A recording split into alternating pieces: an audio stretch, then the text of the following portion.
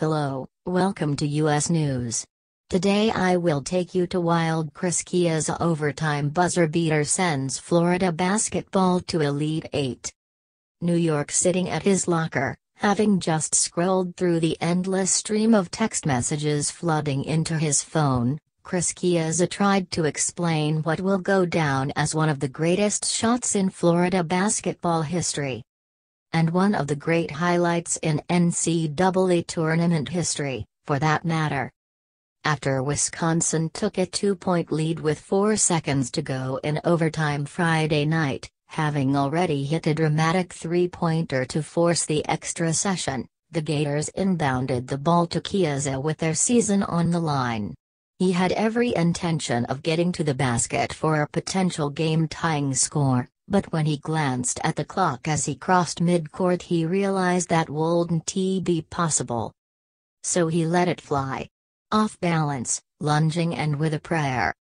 It had barely finished swishing through the net before the Florida bench erupted onto the court, mobbing Chiozza and soaking in a momentous 84-83 overtime win over the Badgers at Madison Square Garden. The Gators, 27-8. Now move on to an Elite Eight showdown with SEC foe South Carolina at 2:20 p.m. Sunday, with more momentum than they could have ever imagined. "I still can't believe it went in," Chiozza said afterwards. I tried to get down to the other end of the court as fast as I could, and I looked up and I saw I had 1 second right when I crossed half court. So I knew I had another dribble and I could get a quick shot off, and it went in and I ran down the court and followed the ball and I watched it go through the net, and unbelievable to see it go in like that. Said teammate Kavarius Hayes, "You dream of something like this, making it this far and just like the way it happened is something out of a movie." It wasn't just the best game of the 2017 NCAA Tournament so far, it's one that will be replayed in highlights montages for years and decades.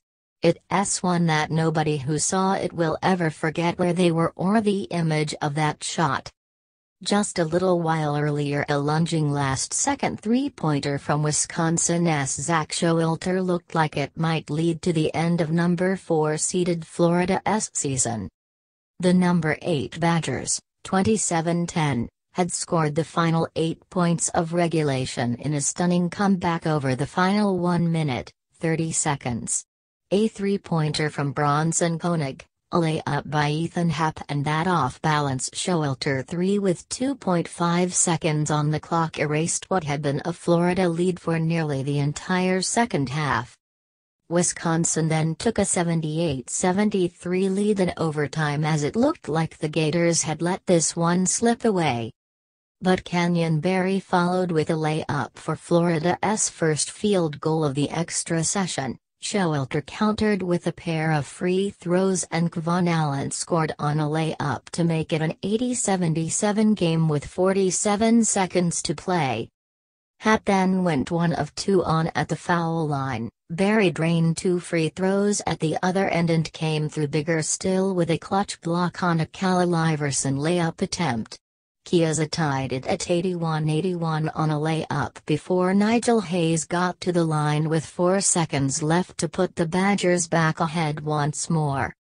But not for long.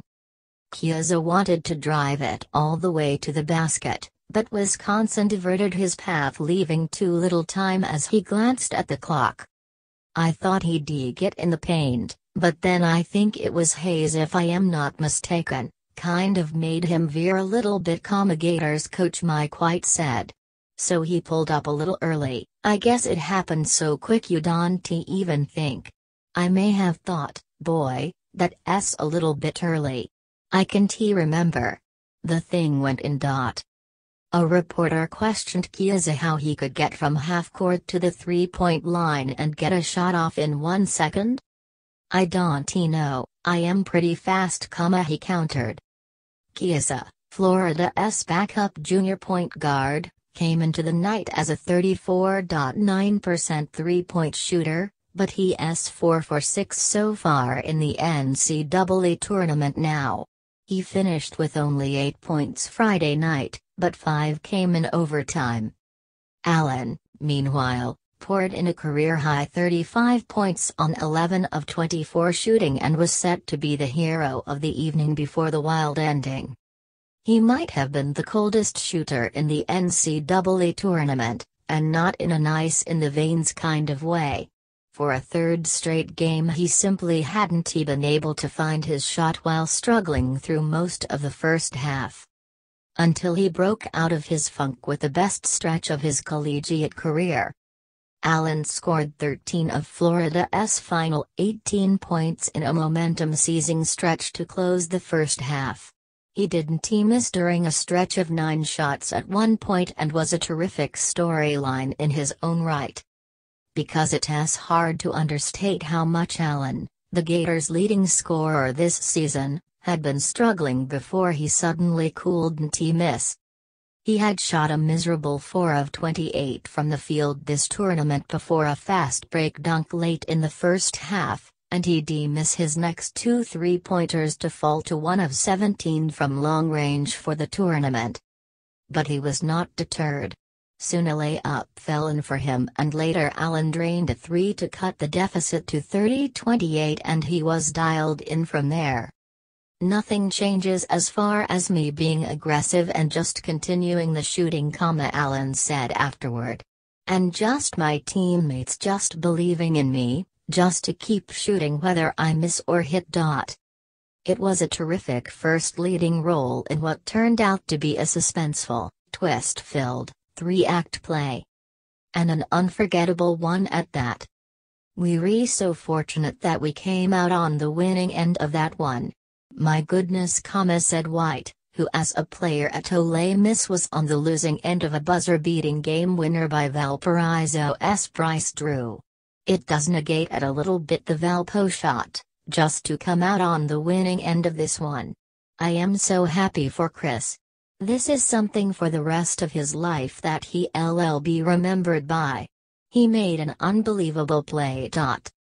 Eastern Florida State men's basketball team advances to finals of NCAA National Tournament. Hutchinson, Kansas. The Eastern Florida State College men's basketball team will be playing for a national championship for the first time in program history on Saturday night in Hutchinson, Kansas. The Titans used a 13-5 run in the final 5 minutes of the game to defeat South Plains 77-65 in the NCAA Division I Men's Basketball National Championship semi-final and move into the final where they will face Hutchinson Community College, who beat Northwest Florida State 88-79 in the first semi-final. This is a special group of people and I am just ridiculously happy and proud for each one of these guys and for our staff, Eastern Florida State College men's basketball coach Jeremy Schumann said. South Plains is an unbelievably talented ball club. They were number 1 in the country for 16 straight weeks for a reason. They are really fantastic. I am just so proud of the guys to have this opportunity to play for a national championship tomorrow. South Plains jumped out to a 5-0 lead, but Austin Awad hit the first of his 4 three-pointers of the first half to get the Titans on the board. They would head to the locker room up 33-30.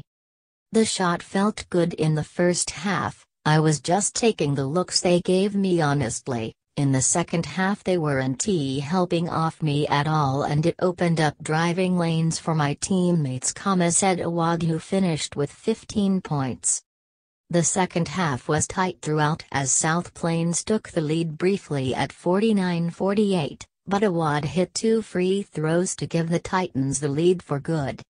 In foul trouble most of the second half, Shaq Carter and Eli Abev came up big inside time after time as Carter finished with 13 points and 9 rebounds while Abev had 14 rebounds.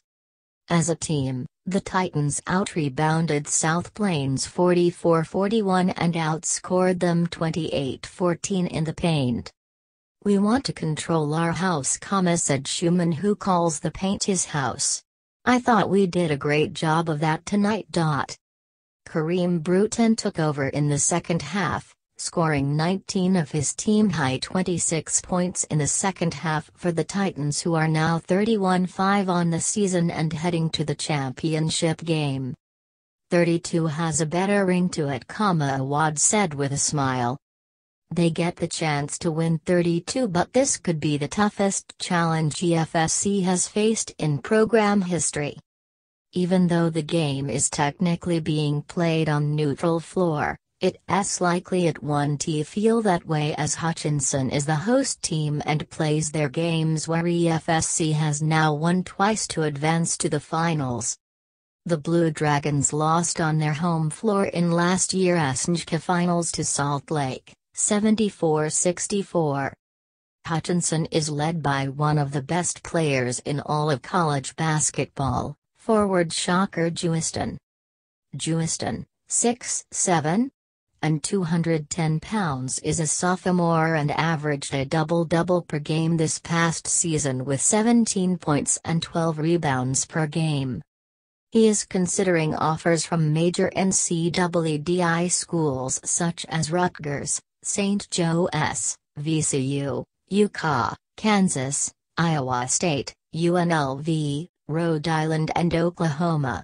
He will have 2 years of Division I eligibility wherever he lands next season. He will have 2 years of Division I eligibility wherever he lands next season.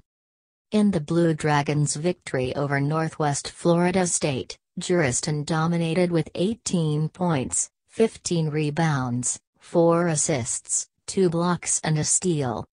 The 6th-seeded Titans will have their hands full, but as EFSC has shown, knocking off higher seeds is something a team must do if it wants to win a championship. EFSC knocked off the tournament's number 2 seed in South Plains to advance to the finals and now must take care of the 3rd-seeded Blue Dragons, who are now 36-2 on the season, with both losses coming to conference foe, Coffeyville Community College. The game will be shown live on fsctitans.com web link. Many thanks for watching our channel video. If you see or click the subscribe button and share to support yourself offline. Thank you and see you in the next newsletter. Bye bye.